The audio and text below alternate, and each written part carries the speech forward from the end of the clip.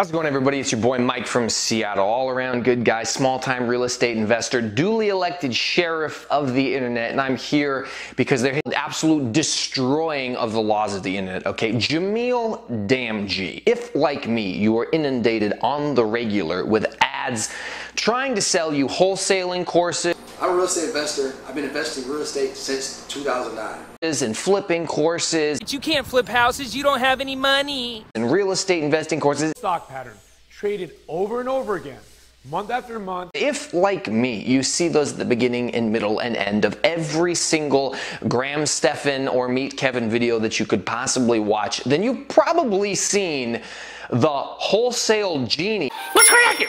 I'm the wholesale Genie, and I can grant you 3 wholesale wishes. So what I want to focus in on here is how Jamil Damji actually uses the cringe effect to bring eyes and get people to watch his ads, and then somehow he turns them around and makes them customers. Now, most of the time when somebody uses a really cringy or really annoying ad, the purpose of the ad is just to burn the brand into your mind, and maybe they'll use other ads somewhere else in order to build up a little credibility with their brand, right? Now, the difference is with a fake guru, if they show themselves as idiotic or stupid or cringy or weird, to then try to flip the script and now appeal to you from an authority figure position where they're going to say, hey, I'm going to instruct you on how to be a better wholesaler. I'm going to teach you how to be a better flipper. Where do you find high net worth buyers? Well, the trick, guys, is to find out where they live. I don't know what his end game is here, but the guy runs ads on Facebook, Instagram, and YouTube. Literally, I cannot even peruse social media without being inundated by this ridiculous ad stream from this guy. So what we're gonna watch is him completely ruin the movie Aladdin for me, and now you're welcome. The skip button ad on the bottom right-hand side of the screen has never looked so beautiful. It was incredibly tempting, but I sat through a minute straight of pain on my eyeballs, and you're gonna just have to bear with it with me. So let's watch him. I wish there was a wholesale Genie. What's cracking? I'm the wholesale Genie, and I can grant you 3 wholesale wishes. Really? Well, first, I'm broke. I've spent all my money on direct mail and bandit signs, and I haven't even had my phone ring once. My first wish is for free seller leads. Granted. Wow! Oh my God! All right, okay. Well then, my second wish is for a cash buyer whenever I want him, and he's gonna have to pay top dollar. Granted. No way. Well then, for my third wish is for a mentor who can help me have wish 1 and wish 2 over and over and over again. Then you're gonna want to click the link below. Okay. Ain't never had a friend like me.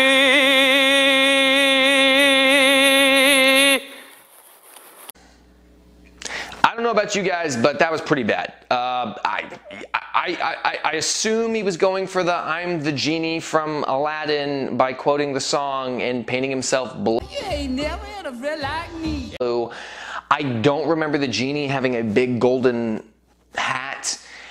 I thought he had like a black ponytail. Maybe I need to go back and rewatch the movie. Okay, I'll go ahead and cede the Aladdin cosplaying expertise over to Jamil Damji because clearly he is outdoing me there. I don't think he can hold a tone the same way or tune the same way that Robin Williams can, but you know what? Nobody's perfect. It's all good.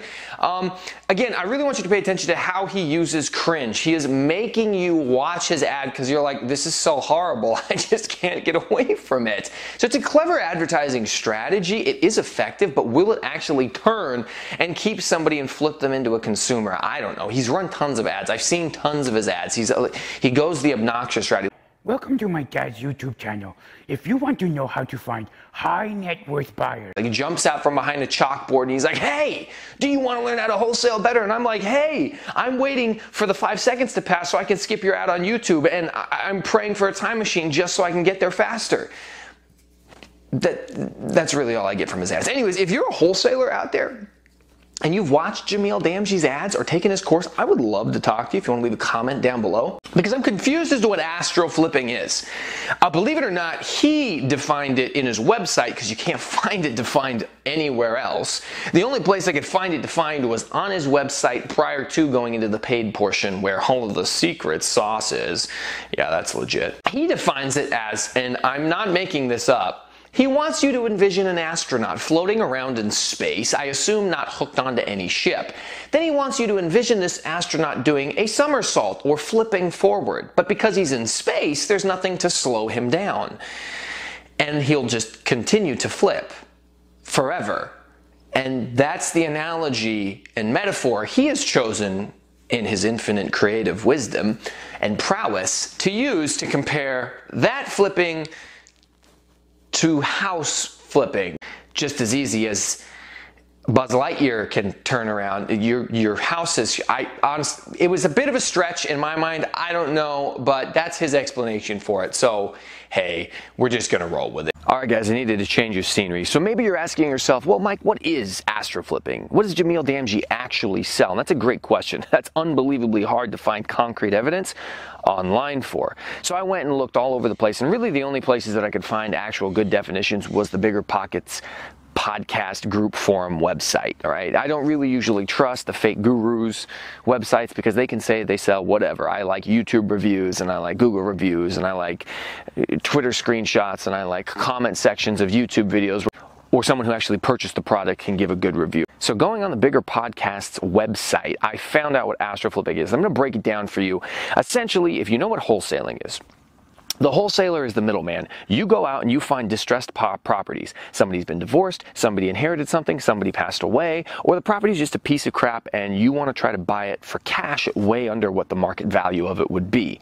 So as the wholesaler, you go out and you say, hey, I'll buy this property for 80% under what it's worth or 50% under what it's worth. And maybe someone says, yeah, I guess we'll sell it, because either they don't know what the value of the property is or they're distressed and need to sell it for some reason. You then take that property that you don't actually have the money for. You find an investor, a fix and flip person or a turnkey provider. And My second wish is for a cash buyer whenever I want him. And he's going to have to pay top dollar. Granted, no way. You say, hey, look, I've got this property that's way under market value. I bought it for 100 grand. It's really worth 250. What if I just sell it to you for 150? You give me 50 grand and you keep the other 100 grand. That's how wholesaling works in a nutshell. So how does Jamil Damji fit in? Well, as the wholesaler, you're already the middleman in this transaction between seller and investor. Now Jamil Damji or astroflipping is adding an additional middleman. The common issues that most wholesalers find is it's very difficult to actually get leads that can convert to sales, right? They'll spend thousands of dollars in mailers, or they'll put up the bandit signs, or they'll put up the We Buy Ugly Houses billboards, but they can't get anybody to give them a phone call, much like the ad showed. My first wish is for free seller leads. Granted. So what Jamil does is he can provide some leads to you that you can go and follow up on. And then once you've found a deal, or even if you just find your own deals, you don't have to use his leads, you bring it to them, and they have a list of institutional investors who will purchase houses immediately if they fit a certain criteria. So you're looking for these houses, and then you bring it to him, and he will guarantee that an investor will pay for it. And what happens at that point is now you split your commission, your 50 grand or whatever it was you would have made, you split that 60-40 with Jamil. So if it was 50 grand, you're going to make 60% of that, which is like 28,000 bucks, and he's going to make 22,000 bucks off of that deal. That's one way that the astroflipping works. The other way that it works is, let's say you're a wholesaler, but maybe you don't enjoy door knocking or cold calling, or you don't have the money to put up bandit signs. So instead what you do is you join a real estate investing group, and you go out there and meet other wholesalers.